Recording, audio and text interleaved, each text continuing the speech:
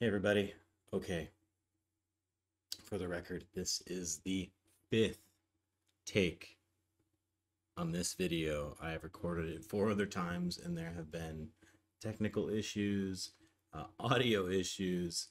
Um, I hope I got it sorted.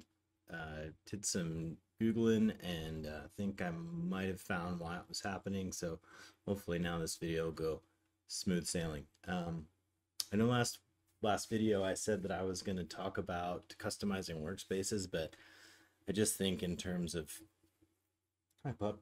I just think in terms of importance and usability and yeah, I think that there are a lot of other things that are a little more important. Not to say that that isn't kind of critical to your workflow, customizing your workspace and making sure that it's set up for you, but there are a lot of processing tricks that will hopefully be more helpful. Just showing you how to use the tools that you have.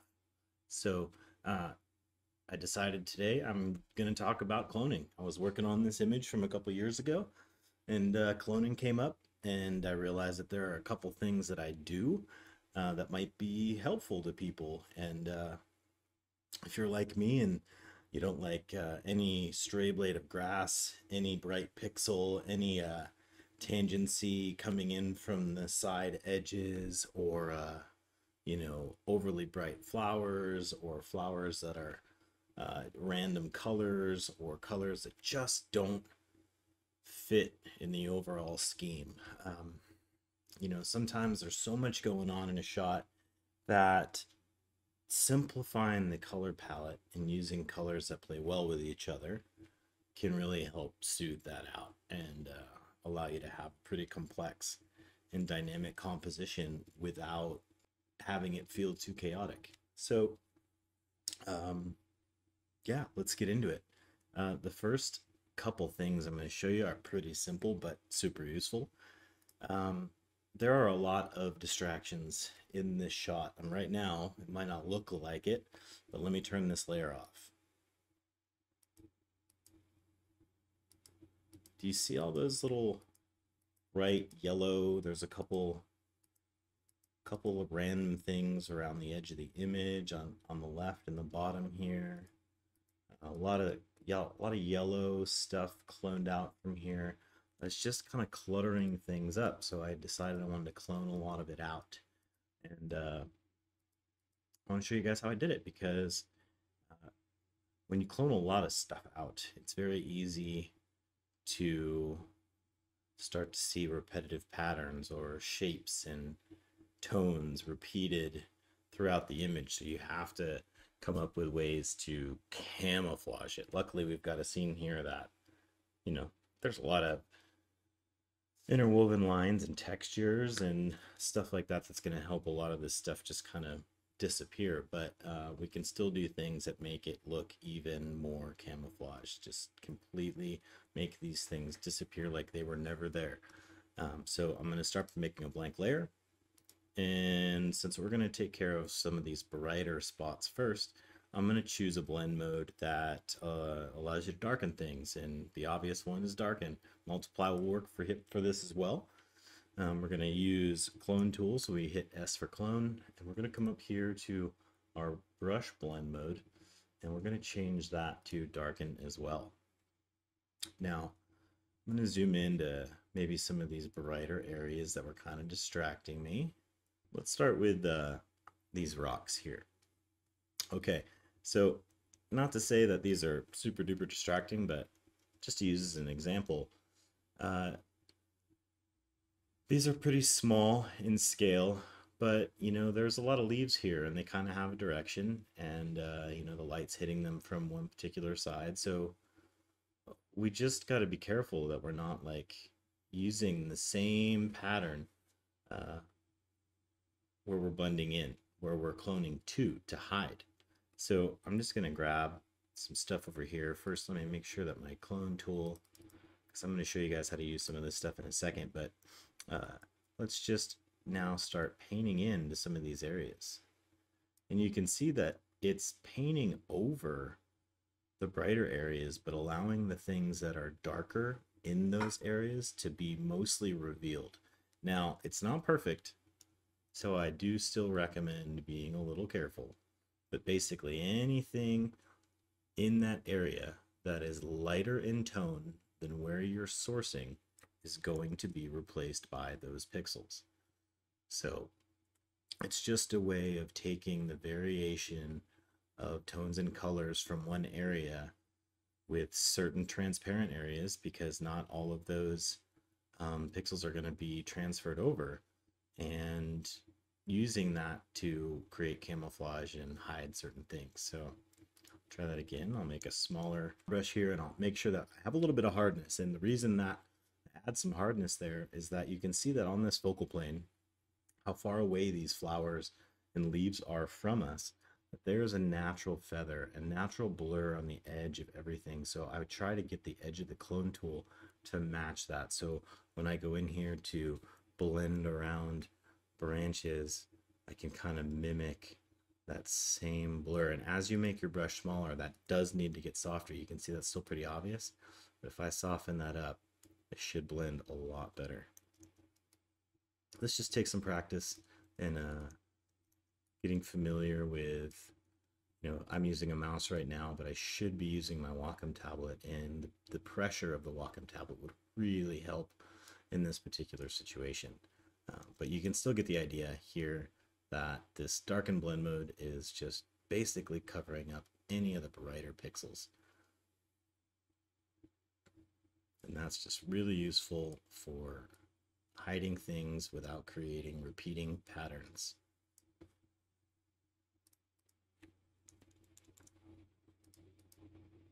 And lighten would work exactly the same way. So you would make a new layer, set to lighten, change your clone tool to lighten as well.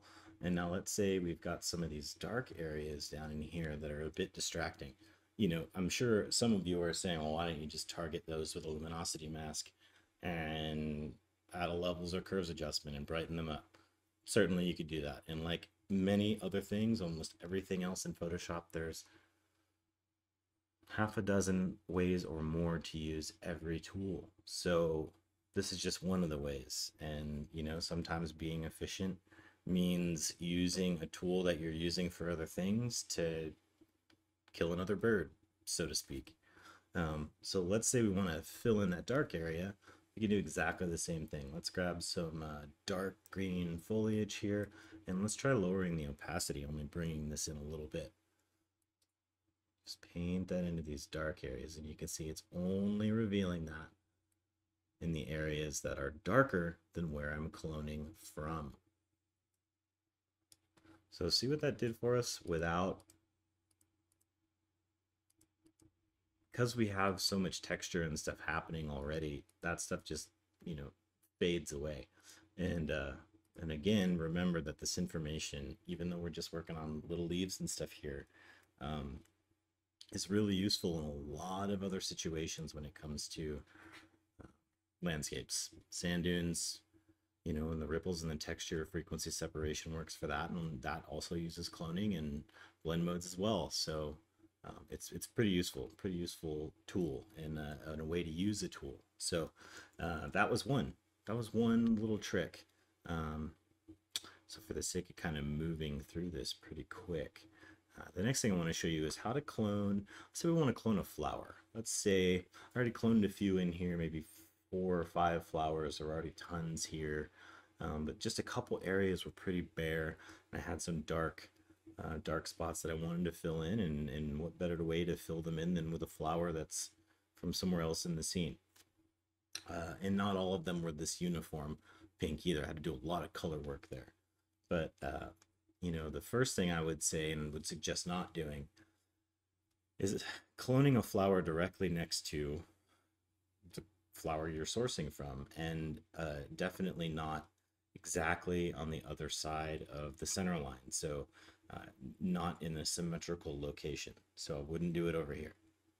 Now, you might ask, are you going to do that anyway? And the answer is yes and no, because I'm going to show you how to use the clone source, clone tool properties. And so let's say we want to use this guy right here, and we'll put him right here.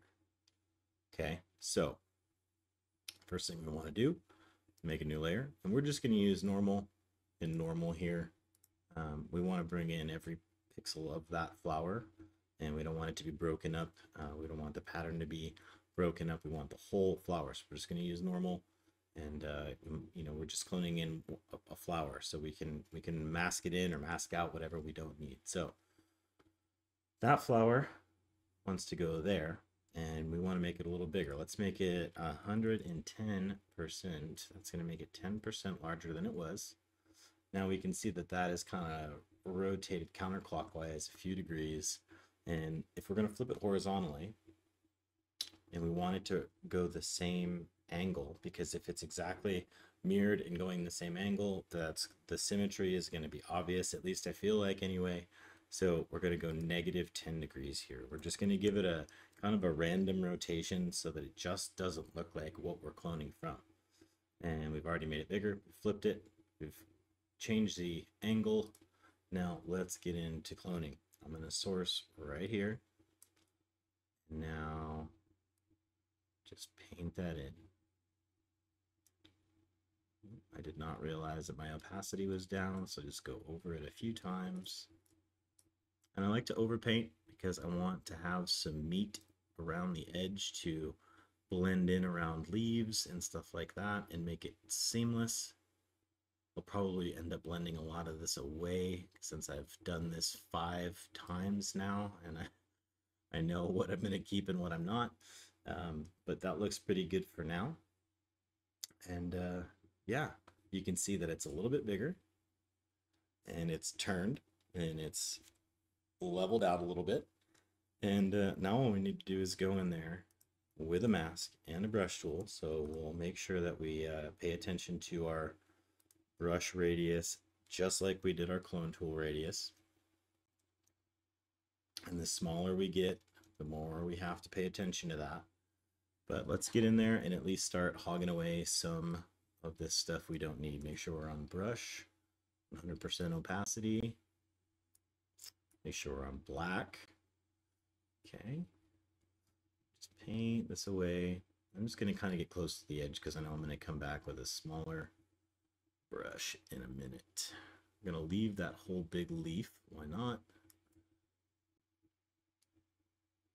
Save us a little bit of work.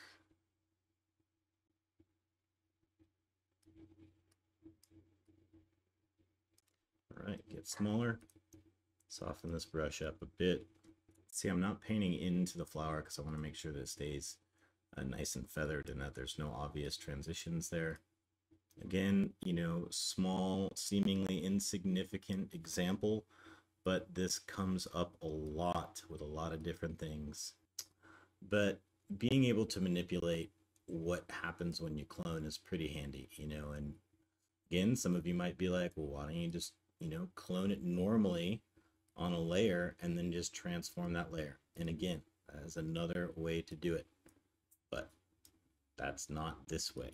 All right, now what I like to do, add a little bit of a feather to this. It's just going to soften things up, soften that transition up. Now it kind of sticks out, right? Like it's just a different amount of contrast. We scaled it up. One of the things we can do is clip a contrast adjustment and just soften it.